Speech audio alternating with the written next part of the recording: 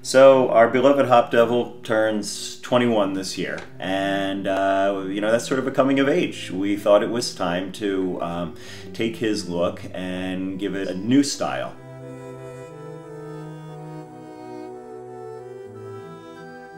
Well, we had a lot of open road when it came to designing and developing an image for a beer back in 1995 because there's so fewer craft breweries. One of the great books that I enjoyed at that time, this was published in 1991, was from the British beer author Michael Jackson. And though it's the great beers of Belgium, one of the traditions that I found mind-blowing was he was talking about the HopDevil, this concept of a mythical beast that lived in the hop fields of Belgium. At least that's what farmers believed. So I had this in my head before we began sketching the HopDevil, but of course I didn't want to do something completely derivative of something that existed. And this is sort of all that remains of some of the sketches. We've got black and white sketches, the hop cone, some eyes forming, using luminosity to sort of maybe suggest something fiendish, something devilish. And then it was at this point where I started to exchange my ideas with my buddy Tony, who's a fantastic illustrator based in Brooklyn. He's worked on a number of logos with us over time. And going back and forth over fax, remember those days, rather than digital, Tony came up with this sketch, which was really the HopDevil fully resolved. There was a number of iterations from here to here, but this really captured the roguish quality that we were looking for this guy, someone who would have real personality and, a leafy party animal. My name is Luke Widener, and I am a senior graphic designer here at Victory.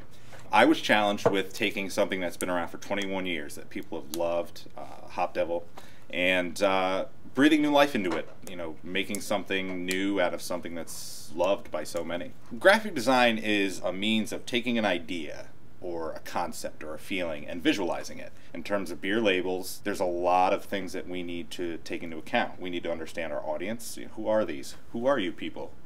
Who are we trying to reach? What's the tone? What's the flavor? I mean, we look at a lot of aspects before we even put pencil to paper. And it can be a huge challenge sometimes. With HopDevil specifically, this guy's been around for 21 years. There's people out there that have him tattooed on their bodies. So when I look at the original HopDevil label, one of the things that I really saw was it's the focus on the character. It's the focus on this hop as a devil and really establishing him.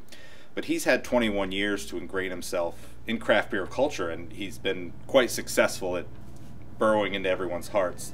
So what I kind of wanted to do was explore what would those 21 years do to someone who was born in 1996? How would the experiences in life weigh on you or change your appearance? We had a lot of debate here about earrings. He's a little wiser, maybe he's a little jaded, he's got his ears pierced now. We changed his expression. He's got red eyes. They're much fuller eyes now. Eyes that I think kind of reflect his menacing qualities or maybe reflect a little more of his world experience. But ultimately what's great to do is when you take HopDevil, new and old, and put them right next to each other, you might not notice, but when you put him next to the old one, you see he's completely different but the same.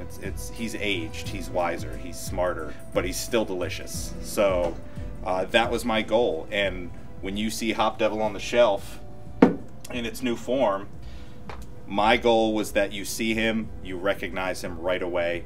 HopDevil's just been so special to me because it was my introduction to craft beer and IPAs, which I absolutely love. It's been great to see him evolve. I'm honored to be part of his most recent evolution, and I wish him a very happy birthday.